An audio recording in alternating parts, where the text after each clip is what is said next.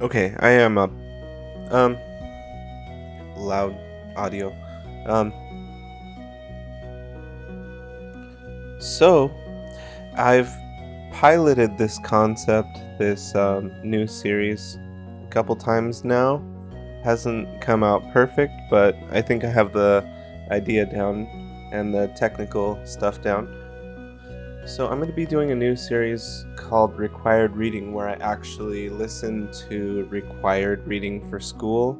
Um, it's going to come through via TTS, text to speech.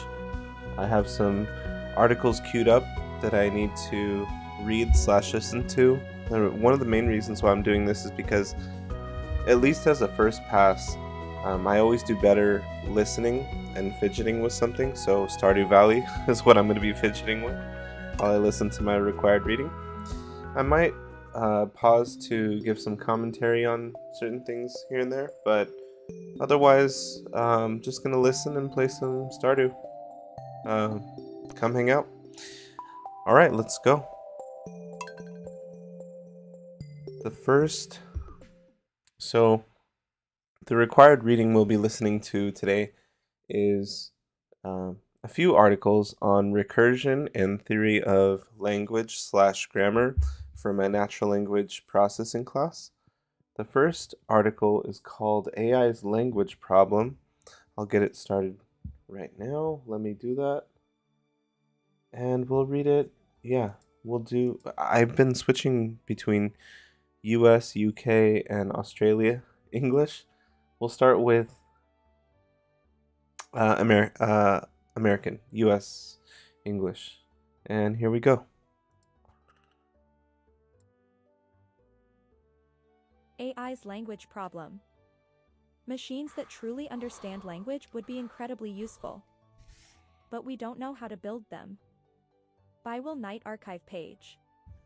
August 9, 2016. About halfway through a particularly tense game of Go held in Seoul, South Korea, between Lee Sedol, one of the best players of all time, and AlphaGo, an artificial intelligence created by Google. The AI program made a mysterious move that demonstrated an unnerving edge over its human opponent. On move 37, AlphaGo chose to put a black stone in what seemed, at first, like a ridiculous position. It looked certain to give up substantial territory, a rookie mistake in a game that is all about controlling the space on the board. Two television commentators wondered if they had misread the move or if the machine had malfunctioned somehow. In fact, contrary to any conventional wisdom, move 37 would enable AlphaGo to build a formidable foundation in the center of the board. The Google program had effectively won the game using a move that no human would have come up with. About the art. One reason that understanding language is so difficult for computers and AI systems is that words often have meanings based on context and even the appearance of the letters and words. In the images that accompany this story, several artists demonstrate the use of a variety of visual clues to convey meanings far beyond the actual letters. AlphaGo's victory is particularly impressive because the ancient game of Go is often looked at as a test of intuitive intelligence. The rules are quite simple. Two players take turns putting black or white stones at the intersection of horizontal and vertical lines on a board, trying to surround their opponent's pieces and remove them from play. Playing well, however, is incredibly hard. Whereas chess players are able to look a few moves ahead, in Go this isn't possible without the game unfolding into intractable complexity, and there are no classic gambits. There is also no straightforward way to measure advantage, and it can be hard for even an expert player to explain precisely why he or she made a particular move. This makes it impossible to write a simple set of rules for an expert-level computer program to follow. AlphaGo wasn't told how to play Go at all. Instead, the program analyzed hundreds of thousands of games and played millions of matches against itself. Among several AI techniques, it used an increasingly popular method known as deep learning, which involves mathematical calculations inspired, very loosely, by the way interconnected layers of neurons fire in a brain as it learns to make sense of new information. The program taught itself through hours of practice, gradually honing an intuitive sense of strategy. That it was then able to beat one of the world's best Go players represents a true milestone in machine intelligence and AI.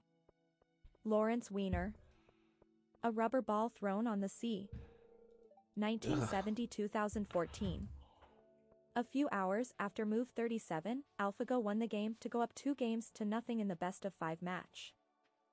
Afterwards, Seedall stood before a crowd of journalists and photographers, politely apologizing for letting humankind down. "I am quite speechless," he said, blinking through a storm of flash photography. AlphaGo's surprising success points to just how much progress has been made in artificial intelligence over the last few years. After decades of frustration and setbacks, often described as an AI winter, deep learning means that machines can increasingly teach themselves how to perform complex tasks that only a couple of years ago were thought to require the unique intelligence of humans. Self-driving cars are already a foreseeable possibility. In the near future, systems based on deep learning will help diagnose let's diseases touch and on that recommend for a second. treatments. So, when I talked about this before, come on, bring it back. There we go. So, I talked about self-driving cars before, and of course they would be awesome if we could have them. And Elon Musk has pointed out that they are statistically safer than human-driven cars, but I don't think it's enough because, I mean, even if statistically they are safer, which is great, they still have these weird vulnerabilities, like people have been putting large cones on the cars to disable them as they drive through the streets, and then they can also be confused by certain images or patterns in their view. So it's this big field called computer vision, and if you know what you're doing, you can, for example, create street signs that confuse the cars into doing things that you wouldn't otherwise want them to do.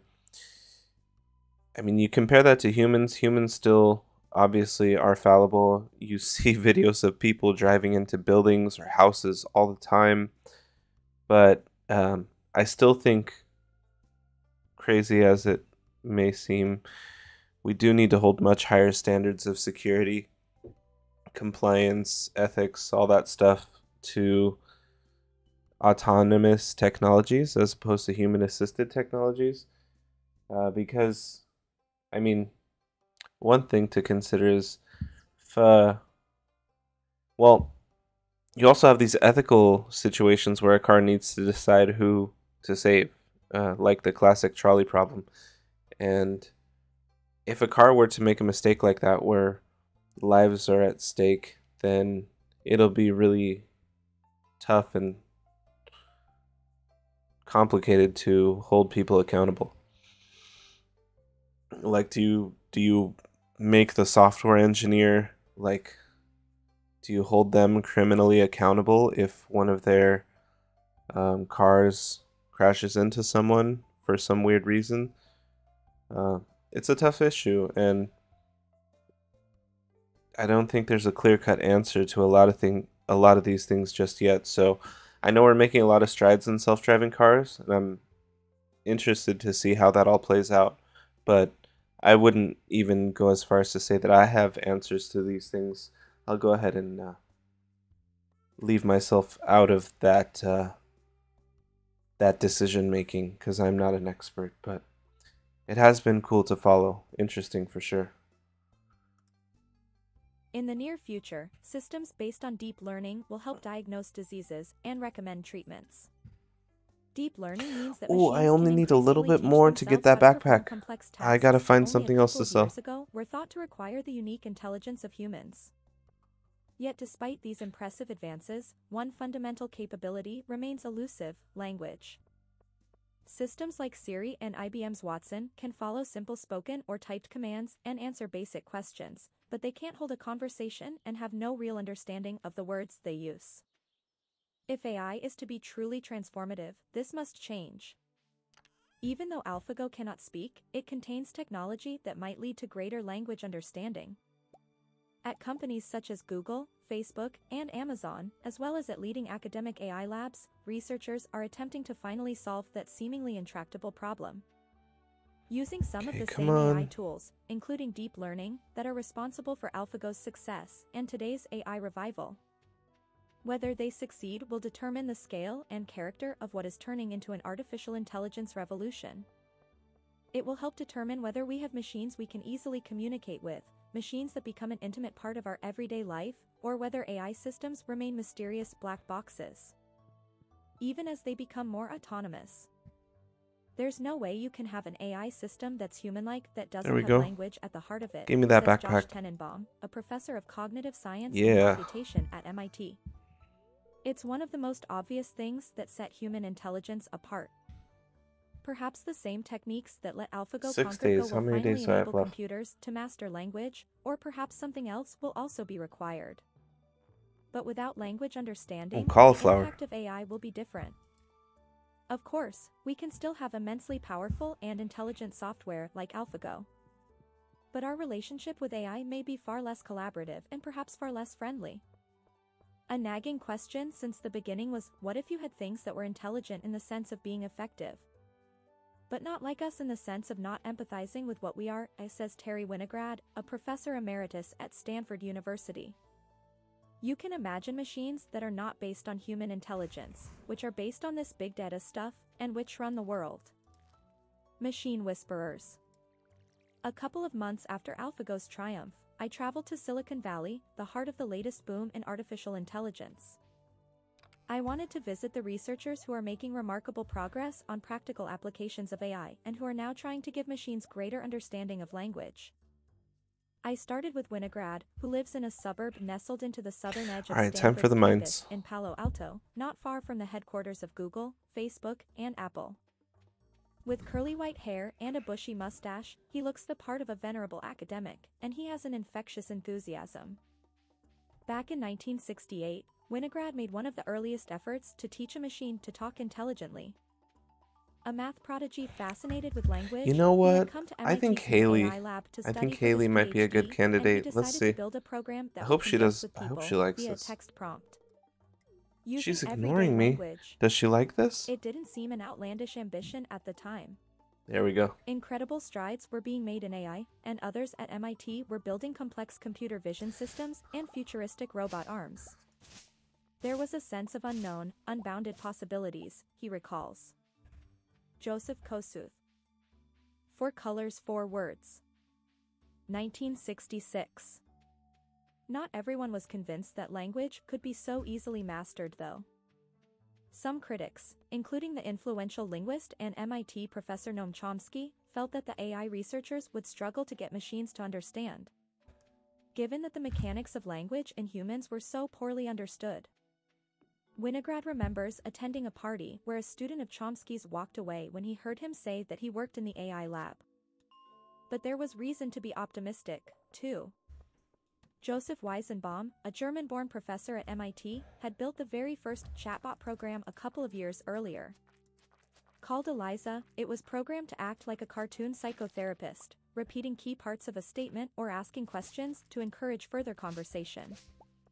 If you told the program you were angry at your mother, for instance, it would say, "What else comes to mind when you think about your mother?" A cheap trick, but it worked surprisingly well. Weizenbaum was shocked when some subjects began confessing their darkest secrets to his machine. There's an obvious problem with applying deep learning to language. It's that words are arbitrary symbols, and as such they are fundamentally different from imagery. Winograd wanted to create Gotta stay something that focused really on seemed to copper. understand language. But bug meat is He actually pretty began by good too. reducing the scope of the You can problem. make bait out of that.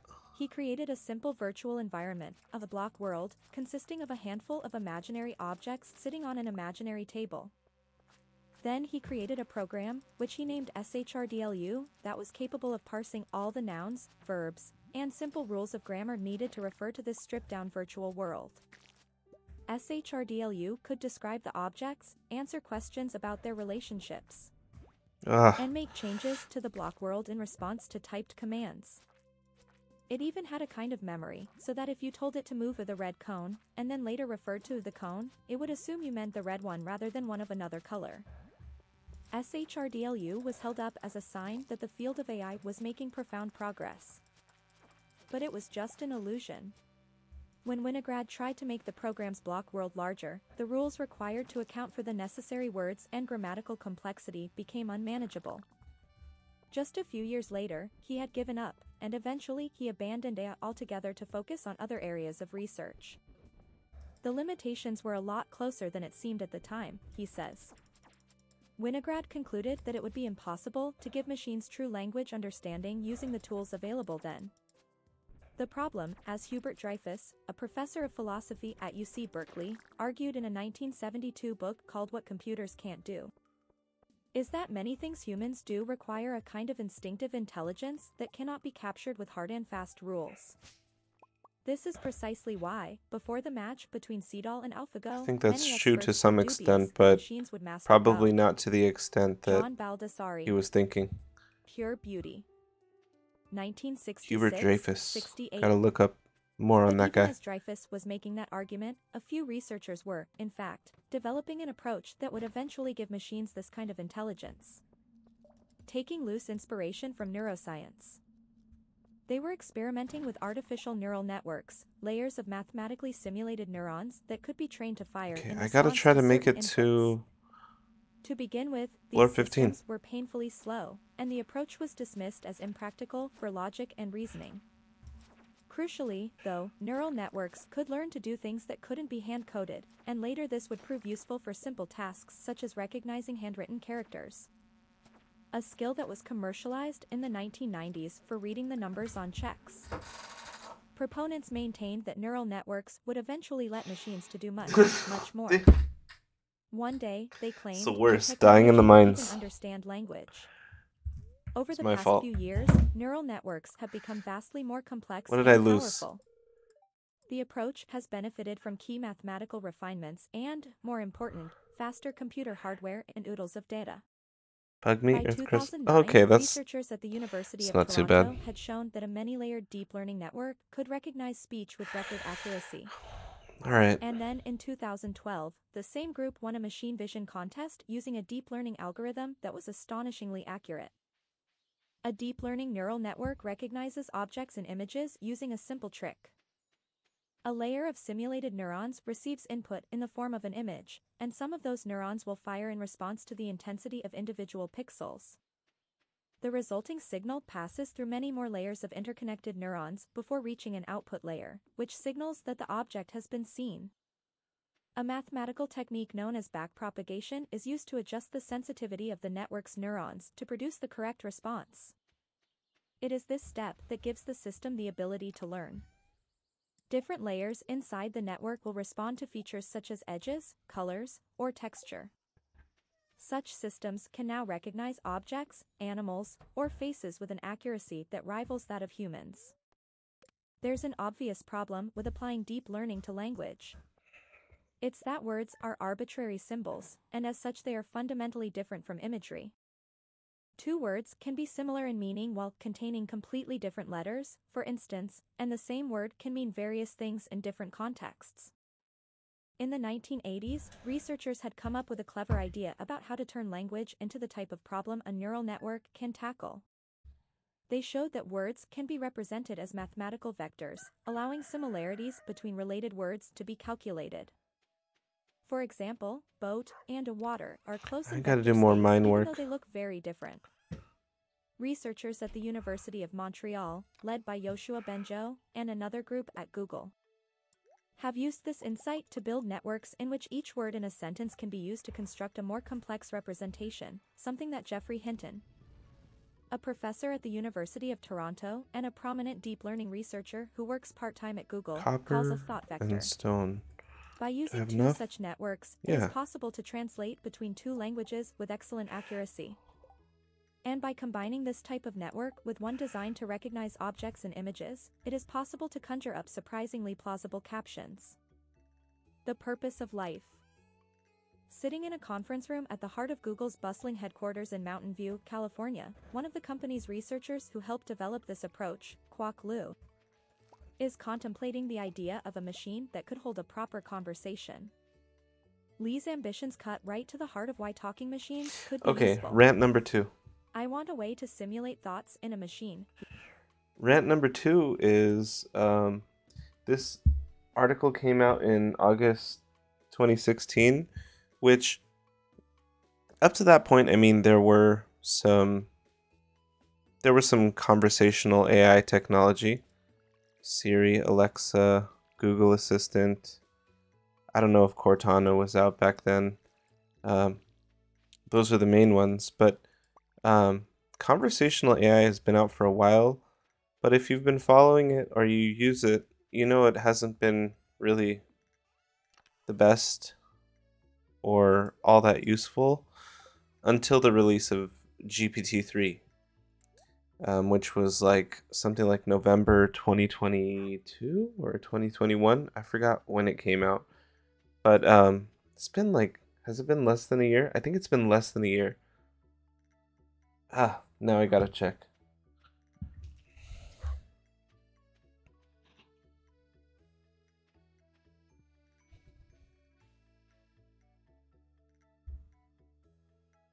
ChatGPT came out November 30th, 2022. So yes, it has been less than a year. Um, it really was groundbreaking, and it continues to be the best performing model out there when it comes to conversational AI. I mean, of course, it's text based, but there's also a ton of different things that it's been integrated with that help it to go beyond that. Well, anyways, ooh, get a copper pickaxe. Yeah. Oh, but I need money, so I can't get that yet. All right, so back to ChatGPT. Um, so up to this point, 2016, all the models tended to use this specific approach that had uh, like an encoder and a decoder, and it used sequences of words in a specific order to try to understand and write responses to things. Um, but in 2017, which was like a year after this article came out, Google, uh, I forgot which department within Google, but a team at Google came out with this article called "Attention is All You Need." And they talked about how you don't need an encoder and a decoder, you just need the encoder and this attention mechanism. Of course, all this stuff is based on this crazy, calculus and linear algebra and computer sciencey stuff. Um, but the article, even though it's pretty dense and difficult for the layperson to understand, it's pretty incredible. I mean, first of all, the name is pretty cool. Attention is all you need. And they talk about this like machine attention mechanism that they've come up with and how it outperforms all the best models in the game. And that article, Attention is All You Need, was part of the inspiration for the technology behind ChatGPT and all these other ones that have come out since, like Llama um, and all the others. So it's a really interesting topic, and it's interesting looking back uh, before ChatGPT came out to see how people thought about artificial intelligence, machine learning, and what machines are capable of. Because I mean, now, if for anyone who has had some time with GPT, in particular GPT-4, and you know how to use it and what its real benefits and possibilities are, I mean, the sky's the limit. And it's a crazy time we're living in. It really is like it's like the master brain of the computers in the Matrix, or if you ever watch the anime Psycho-Pass, it's like that. Okay, no spoilers, but it's like that. It's like Psycho-Pass. Um, and we're living through it. It's here. It's not some point in the distant future, and it is stranger than fiction. It's, I think, crazier than a lot of the sci-fi that people have thought up. And we'll see how it goes. I mean, it could go in one of so many different ways, and there's infinite possibilities. but it's on us to make sure that we steer all this stuff in the right direction. All right, end rant. Back to the reading. I want a way to simulate thoughts in a machine, he says. And if you want to simulate thoughts, then you should be able to ask a machine what it's thinking about. Tauba Auerbach. The answer wasn't here too. 2008. Google is already teaching its computers the basics of language. This May the company announced a system, dubbed Parsi McParseface, that can look at syntax, recognizing nouns, verbs, and other elements of text. It isn't hard to see how valuable better language understanding could be to the company. Google's search algorithm used to simply track keywords and links between web pages. Now, using a system called RankBrain, it reads the text on pages in an effort to glean meaning and deliver better results. Lou wants to take that much further. Adapting the system that's proved useful in translation and image captioning, he and his colleagues built Smart Reply, which reads the contents of Gmail messages and suggests a handful of possible replies. He also created a program that learned from Google's IT support chat logs how to answer simple technical queries. Most recently, Lo built a program capable of producing All right, possible pause responses for me. to I'll leave it open-ended going. questions. It was trained by being fed dialogue from 18,900 movies. Some of its replies seem eerily spot on. For example, Lo asked, "What is the purpose of life?" and the program responded, "To serve the greater good." It was a pretty good answer, he remembers with a big grin. Probably better than mine would have been. There's only one problem, as quickly becomes apparent when you look at more of the system's answers. When Lo asked, "How many legs does a cat have?" his system answered, "4, I think." Then he tried, "How many legs does a centipede have?" which produced a curious response. 8. Basically, Lee's program has no idea what it's talking about. It understands that certain combinations of symbols go together, but it has no appreciation of the real world. It doesn't know what a centipede actually looks like, or how it moves. It is still just an illusion of intelligence, without the kind of common sense that humans take for granted. Deep learning systems can often be wonky this way. The one Google created to generate captions for images would make bizarre errors, like describing a street sign as a refrigerator filled with food. Lou asked, "What is the purpose of life?" and the program responded, "To serve the greater good." By a curious coincidence, Terry Winograd's next-door neighbor in Palo Alto is someone who might be able to help computers attain a deeper appreciation of what words actually mean. Fei-Fei Li, director of the Stanford Artificial Intelligence Lab, was on maternity leave when I visited, but she invited me to her home and proudly introduced me to her beautiful 3-month-old baby. Phoenix. "See how she looks at you more than me," Li said as Phoenix stared at me. "That's because you are new, it's early facial recognition." Li has spent much of her career researching machine learning and computer vision. Several years ago, she led an effort to build a database of millions of images of objects, each tagged with an appropriate keyword. But Li believes machines need an even more sophisticated understanding of what's happening in the world, and this year her team released another database of images, annotated in much richer detail. Each image has been tagged by a human with dozens of descriptors: a dog riding a skateboard, dog has fluffy, wavy fur, road is cracked, and so on. The hope is that machine learning systems will learn to understand more about the physical world. The language part of the brain gets fed a lot of information, including from the visual system, Li says. An important part of AI will be integrating these systems. This is closer to the way children learn, by associating words with objects, relationships, and actions. But the analogy with human learning goes only so far. Young children do not need to see a skateboarding dog to be able to imagine or verbally describe one. Indeed, Li believes that today's machine learning and AI tools won't be enough to bring about real AI. It's not just going to be data-rich deep learning, she says. Li believes AI researchers will need to think about things like emotional and social intelligence. "We are terrible at computing with huge data," she says, "but we're great at abstraction and creativity. No one knows how to give machines those human skills, if it is even possible. Is there something uniquely human about such qualities that puts them beyond the reach of AI?" Cognitive scientists like MIT's Tenenbaum theorize that important components of the mind are missing from today's neural networks, no matter how large those networks might be. Humans have the ability to learn very quickly from a relatively small amount of data and have a built-in ability to model the world in 3D very efficiently. Language builds on other abilities that are probably more basic, that are present in young infants before they have language. Perceiving the world visually, acting on our motor systems, understanding the physics of the world or other agents' goals, Tenenbaum says.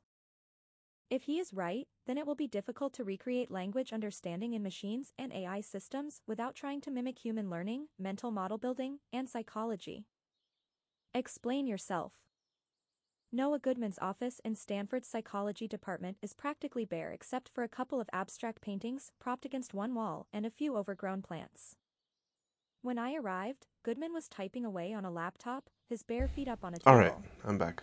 We took a stroll across the sun-bleached campus. I was listening the whole time.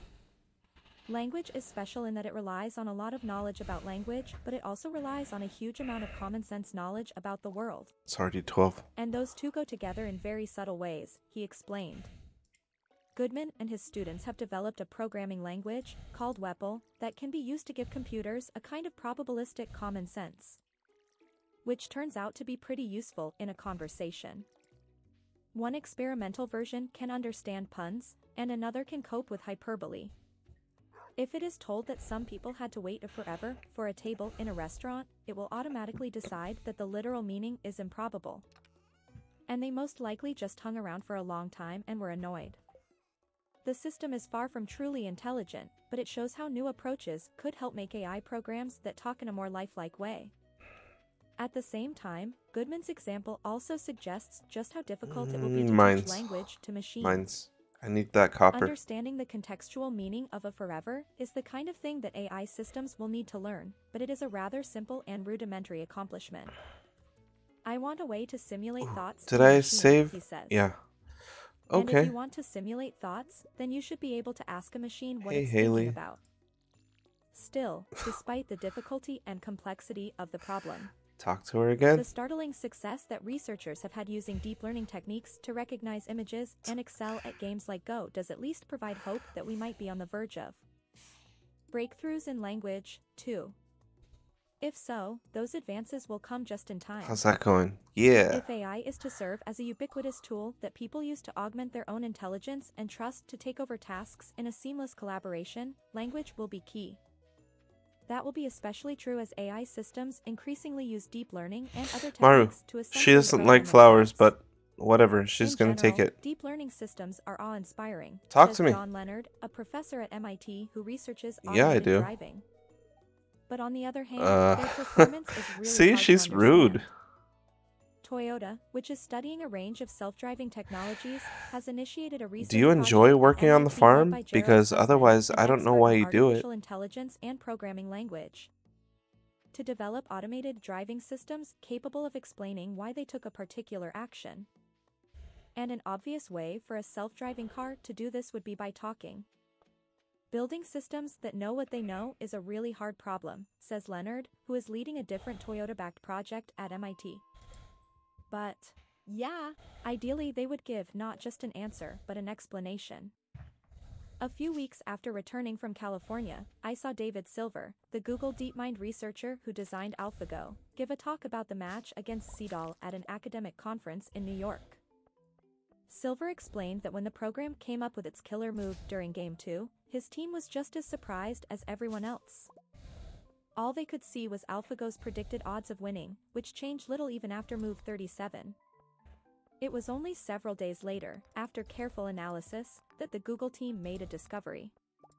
By digesting previous games, the program had calculated the chances of a human player making the same move at 1 in 10,000. And its practice games had also shown that the play offered an unusually strong positional advantage. So in a way, the machine knew that CDAL would be completely blindsided. Silver said that Google is considering several options for commercializing the technology, including some sort of intelligent assistant and a tool for healthcare. Afterward, I asked him about the importance of being able to communicate with the AI behind such systems. That's an interesting question, he said after a pause. For some applications, it may be important. Like in healthcare, it may be important to know why a decision is being made. Indeed, as AI systems become increasingly sophisticated and complex, it is hard to envision how we will collaborate with them without language, without being able to ask them, why? More than this, the ability to communicate effortlessly with computers would make them infinitely more useful, and it would feel nothing short of magical. After all, language is our most powerful way of making sense of the world and interacting with it. It's about time that our machines caught up. Will Knight is senior editor for AI and robotics at MIT Technology Review. His feature, The People's Robots, appeared in the May-June issue. Great article. Nonetheless, very thought-provoking. A little dated at this point. I would love to see Will Knight revisit this, but definitely still important for the foundations.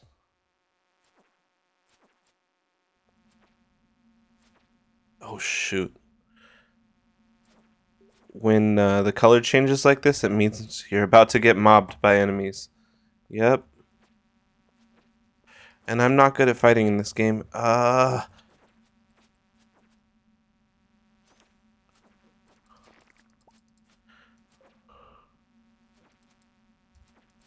my god, stop. Stop.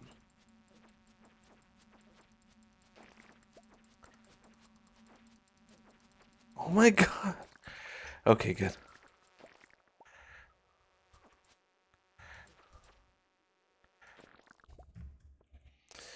Can I make it to floor 15? Okay, well, let me get to the next article. Next article is The Rise and Fall of the English Sentence by Julie Sedivi. And we're going to do UK? Let's do Australia. Australia, I think Annette. Yeah. All right, let's go. The Rise and Fall of the English Sentence. The surprising forces Oh, influencing the complexity good of the one. language we speak Yes, and I need write. to switch the By Julie Sedivi. stream When in the info. course of human events, I it did. becomes necessary for one people to dissolve the political bands Come which have on. connected them with another, and to I assume need among the to powers change of to the earth Stardew. This the is separate not and equal TDRA station 20. to which the laws of nature and of nature's God entitle them. A decent People respect are to the strict opinions of about that. mankind requires They that they pointed should out define the immediately. causes which impel them to the But separation. understandable. Declaration of Independence, opening sentence. An iconic sentence, this. But how did it ever make Okay, its way there we into the go. world? Stream info At updated. 71 words, it is composed of 8 separate clauses, each anchored by its own verb, nested within one another in various arrangements. Thank The you, main Scott. clause, a decent respect to the opinions of mankind requires, hangs suspended above a 50-word subordinate clause that must first be unfurled. Like an intricate equation, the sentence exudes a mathematical sophistication, turning its face toward infinitude. To some linguists, Come on, Noam die. Chomsky among them, sentences like these illustrate an essential Yeah. property of human language. Got some shoes. These scientists have argued that recursion, a technique that allows chunks of language such as sentences to be embedded inside each other, with no hard limit on the number of nestings, is a universal human ability. Perhaps even the one uniquely human ability that supports language. It's what allows us to create, literally, an infinite it's variety not. of novel sentences They're not out of even a as good limited as the inventory of boots I'm words. wearing. But that leads to a curious puzzle. Complex sentences are not ubiquitous among the world's languages. Many languages have little use for them. They prefer to string together simple clauses. They may even Okay. lack certain words such as relative pronouns that in which or connectors like if, despite, and although. These words make it possible to link clauses together into larger sentences. Allegedly, the Piraha language along the Macy River of Brazil lacks recursion altogether. According to linguist Dan Everett, Piraha speakers avoid linguistic nesting of all kinds, even in structures such as John's brother's house. Instead, they would say something like, brother's house. John has a brother. It is the same one. This can't be pinned on biological evolution. All evidence suggests that humans around the world are born with more or less the same brains. Abundant childhood exposure to a language with lead sentences practically guarantees their mastery. Even adult Piraha speakers, who have remained unusually isolated from European languages, I need to make it to floor 15. Stop. Provided that they spend enough time interacting with speakers of Brazilian Portuguese, I can't die a again. language that Don't do offers it. an adequate diet of embedded structures. Sentences like the opening line of the Declaration of Independence simply do not occur in conversation. Yes. More Okay, useful home. is the notion of linguistic evolution. It's the languages themselves, rather than the brains, that have evolved along different paths. And just as different species are shaped by adaptations to specific ecological niches, certain linguistic features, like sentence complexity, survive and thrive It's under funny some seeing how circumstances, Gutex and Alex Jabali whereas have other been features take hold and immortalized spread within via very Twitch different emotes. niches. Languages with very simple sentence structure are, for the most part, oral languages. It's the languages that have a culture of writing, developed over a long span of time, that display a fondness for stacking clauses onto one another to create towering sentences. This pattern raises the possibility that the invention of writing, a very recent innovation tagged onto the very last millennia of human evolution, can dramatically alter a language's linguistic niche, spurring the development of elaborate sentence structure, and leading to the shedding of other features. On a timescale I can't that sell cannot be those? achieved through biological evolution. Okay, they're trash If then. that's so, then the languages that many of us have grown up with are very different from the languages that have been spoken throughout the vast majority of human existence. Many of the world's oral languages are quite unlike European languages. Their sentences contain few words. They rarely combine more than one clause. Linguist Marianne Mithen has noted some striking differences. In English, 34% of clauses in conversational American English are embedded clauses. In Mohawk, spoken in Quebec, only 7% are. Gunwingu, an Australian language, has 6%, and Cathlemet, formerly spoken in Washington state, has only 2%. An English speaker might say, "Would you teach me to make bread?" But a Mohawk speaker would break this down into several short sentences, saying something like this: "It will be possible? You will teach me. I will make bread." In English, you might say, "He came near boys who were throwing spears at something." A Cathlemet approximation would go like this: "He came near those boys. They were throwing spears at something then." Some oral languages do regularly embed clauses, suggesting that writing is not necessary for complex syntax. But, as can be seen in a number of indigenous languages, longer and more complicated sentences often emerge as a result of contact with a written language. Structurally useful words, if, and then, because, but, have spread from Spanish to various Mexican languages such as Nahuatl, Sierra Popoluca, and Otomi, with the latter borrowing heavily from Spanish. In one sample, almost 80% of Otomi subordinate clauses began with borrowed connector words. Only 4 such words are native to Otomi. In contrast, I was talking away on Spanish has mute. 40. Okay, my dog started barking. I needed to Moreover, help her. languages may She's borrow cuckoo the bananas concept of right now. certain Stop. relationships between clauses, Relax. but not the exact words. Relax. This can be seen in various Iroquoian languages Look, which have a word here. for and that Right doesn't here. derive You from a see? common linguistic ancestor, Okay, but stop instead barking. reflects recent adaptations of each language's own linguistic resources to express the notion of a ness. We utter the first syllables of a sentence while taking a leap of faith that we'll be able to choose the right words en route. The development of intricate sentences in modern European languages has unfolded slowly. These languages now churn out relative clauses with boundless enthusiasm, but their common ancestor, Proto-Indo-European, may have lacked the necessary grammatical tools to produce them at all. According to linguist Guy Deutscher, the earliest clay tablets, about 2500 BC, of the ancient language Akkadian reveal few embedded clauses. The same is evidently true of the earliest stages of other ancient written languages such as Sumerian, Hittite, or Greek. Although these languages boasted a profusion of grammatical features suitable for expressing subtle nuances of meaning, and included a variety of fancy word-building techniques, they avoided complicated sentence recursion. When they did combine clauses into larger structures, this technique looked less like Russian dolls, with one clause inside another, and more like beads on a necklace. with one clause added next to another, and resembled this sentence from an old Hittite text, 14th century BC. I drove in a chariot to Kunu, and a thunderstorm came, then the storm god kept thundering terribly, and I feared, and the speech in my mouth became small, and the speech came up a little bit. And I forgot this matter completely, but afterwards the years came and went, and this matter came to appear repeatedly in my dreams, and God's hand seized me in my dreams, and then my mouth went sideways, and the invention of writing sparked certain innovations such that by 1800 BC, Akkadian texts already exhibited complex sentences that rival the prose of Henry James in their complexity. One such sentence, from Hammurabi's Code of Law, proceeds like this. Ooh, The shepherd releases the sheep and goats into a field, the shepherd shall guard the field. nice. The divergence between spoken These and written berries are language can awesome. be witnessed around the world, at all time scales. Compare, for example, the number of Finnish subordinate clauses in the old oral tradition to modern written I'm Finnish. just gonna go collect them. There are embedded clauses in the Kalevala, a collection of folk poetry that constitutes the Finnish national epic. But there are not very many.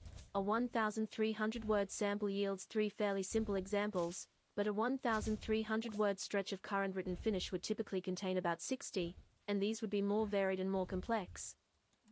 A more recent example. The Somali language had essentially no written tradition until 1972, when it became the official state language. Over a mere 20-year period, researchers have observed noticeable changes to the written language, such as the emergence of longer and more complex words and greater elaboration of sentence structure. Modern languages with a long literary tradition show a stark split between their written and spoken styles across many contexts. In current English, writing uses more varied vocabulary than conversational speech, and it uses rarer and longer words much more often. Certain structures, such as passive sentences, prepositional phrases, and relative clauses, appear more often in written than spoken language. Writers generally elaborate their ideas more explicitly through syntax, whereas speakers leave more material implicit. And written language stacks clauses inside each other to a greater depth than spoken language. This is one of the most striking differences between speech and text. Sentences like the opening line of the Declaration of Independence simply do not occur in conversation. Okay, next rant. Why and how did syntax explode? Alright, next rant is... Okay, I'm gonna read the opening sentence of the Declaration of Independence for context. When in the course of human events it becomes necessary for one people to dissolve the political bands which have connected them with one another, and to assume among the powers of the earth the separate and equal station to which the laws of nature and of nature's God entitle them, a decent respect to the opinions of mankind requires that they should declare the causes which impel them to the separation. It's too much. It's too much. Okay, listen. For formal writing, formal communication, it still sucks. I still don't like it. I think that the point of language and communication is to be understood. And if you're creating these, like, equations or expressions that need to be solved mathematically, and you have to have, like, this prior training, it's just making it more exclusive, less inclusive, less accessible, and it totally goes against, in my opinion, the original purpose of language, which is to be understood by the greatest amount of people. So, this article is talking about recursion, and there's definitely some good applications of recursion, and it's good to practice reading and using recursive sentences so you can improve your skills. But ultimately, we want to come up with a language, a medium of communication where we can be understood by the greatest amount of people. That's my opinion. And anything that doesn't do that is just being pedantic.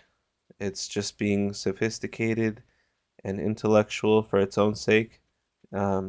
just to try to, I don't know, create some sort of following or community of other like-minded intellectuals, which, I mean, it has its own uses, but uh, for most use cases, let's just include everyone in the conversation, in the dialogue. That's my opinion. Okay, back to it. Why and how did syntax explode like this? For one thing, writing creates an entirely different communicative environment from spoken interactions, with text intensifying certain pressures and relaxing others. When writing is first introduced into a society, it is typically used mainly as a record of spoken language, but as writers eventually write for readers, not hearers. The language of text diverges from speech. Some existing features come to be used more generously than in spoken language, and new grammatical tools may be introduced. Speech also proceeds under the whips of two Can I get there tyrants, before time and 5? memory. Our memories aren't nearly capacious enough to allow us to compose and precompile each sentence before beginning to utter its first syllable. Instead, speaking is like driving with a general sense of the destination, but no clear route planned. We utter the first syllables of a sentence while taking a leap of faith that we'll be able to choose the right words en route and formulate phrases adequately as the words tumble out of our mouths and bring us to an intersection in our thoughts that demands our next move. This puts Be an upper open. Come bound on on. Be complexity. open. But written text, which Robin. can be more deliberately planned out and revised, is able to transcend this. Readers too, and not just writers, are sprung from the shackles of time and memory. If reading were like hearing language, we would view text through a two-character aperture moving inexorably forward, unable to slow down, pause, or dart back and reread. What do you got for me? But eye-tracking studies show that when we read, we break free of linear time and seize control over the flow of information. Our eye movements lurching along at inconsistent speeds Nothing and right now. frequently jumping Okay, back to earlier parts of a sentence which, during mine. speech, Time would for the already mine. be auditory vapor. Need more copper, and I Such need a better freedoms weapon. invite the most glorious excesses of recursion in text. The complex syntax fostered by writing seems to be an acquired skill much like mental arithmetic. More or less everyone is Oh, I don't born have with the my potential weapon to with do me. it, Shoot. but to be able to calculate truly spectacular equations in your head, you need heavy practice. Just as to understand and compose elaborate sentences with ease, you need plenty of experience with such sentences. Reading transforms the experimental landscape, offering a range and complexity of sentence structure that is rarely found in speech. 3 to 7.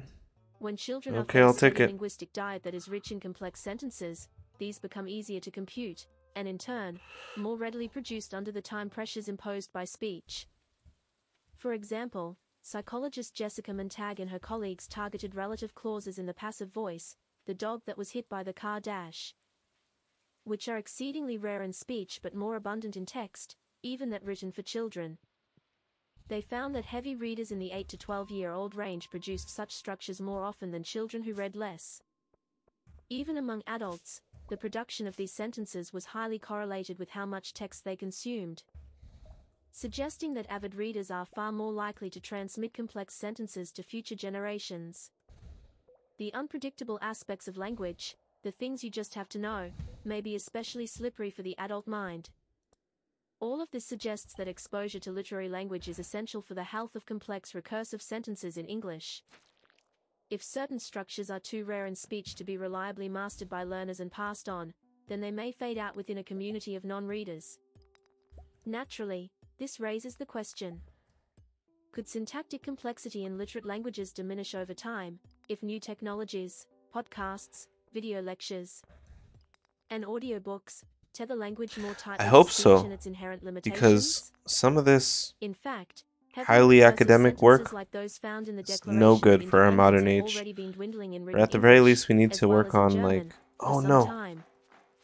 According shoot, to texts analyzed by I'm about to get Brockhaus owned. Lehman, the average sentence length in written English has shrunk since the 17th century from between 40 to 70 words to a more modest 20. With a significant paring down of the number of subordinate and relative clauses, passive sentences, explicit connectors I don't between like clauses, and exclusive off-the-beaten-path sentence scholarship. structures. These changes may reflect shifts in readers' experience with If language. your writing style is Where exclusive or literacy requires used to be some an sort elite of skill commanded by a training very to few steeped in understand, lives of scholarly study, now it's a universal basic I mean, I necessity. guess More people now read because they I'm have generalizing but too many much, I probably guess. still consume the But vast bulk of their linguistic I diet in just feel spoken like form and may have little we need patience to for do writing away that is with mentally the taxing and being intellectual for its reeks own of sake. snobbery. The need to make text accessible to a broader Exactly, population snobbery. with a wide range of linguistic experiences has created some pressure to bring the structures of written English more in line with spoken English. Yes. Still, the English language represents not a single ecosystem, but many. One moment. A bird's-eye view of the overall trajectory of English would miss some of the most dramatic changes occurring within its particular linguistic niches. That brings to the fore another key reason why language might gravitate towards streamlined syntax: the nature of the communities that use it. Oral languages may avoid pushing the limits of syntax not just because they are bound to speech, but also because they have other ways to express complex meanings. Linguists take great pains to point out that languages with simple sentences erupt with complexity elsewhere. They typically pack many particles of meaning into a single word. For example, the Mohawk word Sahonwanhotonkwas conveys as much meaning as the English sentence, "She opened the door for him again."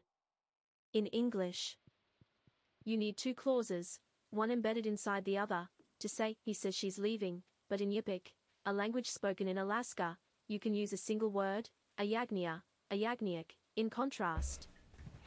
Means, he says Okay, he the word himself is leaving. that I gotta jump Aytak off because we're means, gonna go more do stuff. simply, he's leaving. So I gotta shut this The down. I'm templates for gonna creating such complex words can be go to unwieldy, sleep making them seem, in the to game, the average English speaker, and then I more gotta like go do cryptographic real life problems stuff. than words. Linguist John So I'm gonna cut McWhorter it offers off an pretty astounding abruptly example from here. the Siberian tongue ket, a language in which verbs take pronoun prefixes to mark who is performing an action. There are two different sets of prefixes that attach to different verbs, and you simply have to know which verb takes which set. Moreover, many verbs simultaneously take two pronoun prefixes that mean the same thing, but many don't. You just have to know dash, which triggers subtle shifts in meaning.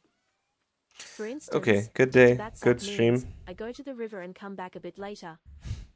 But Digdadak, which involves the double use of the same pronoun prefix And d, I means, might "I go log to the in river and later. stay for a Not sure, season." but thank you for tuning The in, same word with and just we'll one see you next pronoun, time. Digdaksak, Maybe later means, tonight. "I go to the All right, take river care. and stay some days or weeks."